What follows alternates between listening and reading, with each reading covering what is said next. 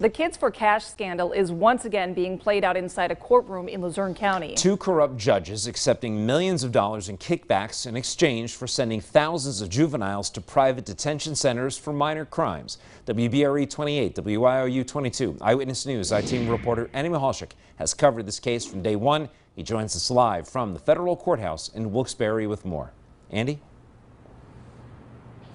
Good afternoon, Nick and Kansas. Quite frankly, it's hard to believe this Kids for Cash scheme really has been in the news for the past 10 or 15 years, and even before that, before it became known to the public. Well, hundreds of victims of that scheme are now telling their stories to a federal judge. It's all part of a civil lawsuit against corrupt judges Mark Chiavarella and Michael Conahan. And I could tell you, lots of drama, lots of emotion, and lots of tears inside courtroom number 3 here at the federal courthouse in downtown Wilkes-Barre. All of them telling each individual story about how the scheme changed their lives forever. That I was never going to leave there. Not much else, just I'm never leaving here. I'm going to die here. Ashley Ackrey fought back tears as she told the federal judge that she could not believe she was being sent away by Judge Mark Chiavarella for allegedly resisting arrest. She was 16 years old. She still deals with depression and anxiety. But she says Chiavarella could not break her spirit. I forgive him. I do, I forgive him. There's other kids who had bigger problems than I did. So I want you to know that I graduated college and that's it. I forgive you. Federal prosecutors say thousands of juveniles were sent away for minor offenses as part of a kickback scheme involving former Luzerne County judges Mark Chiavarella and Michael Conahan. Investigators say the crimes took place between 2002 and 2008.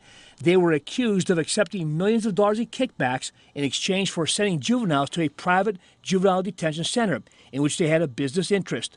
Conahan pleaded guilty to one count of racketeering conspiracy and was sentenced to 17.5 years in prison. He was released in 2020 because of COVID-19 concerns.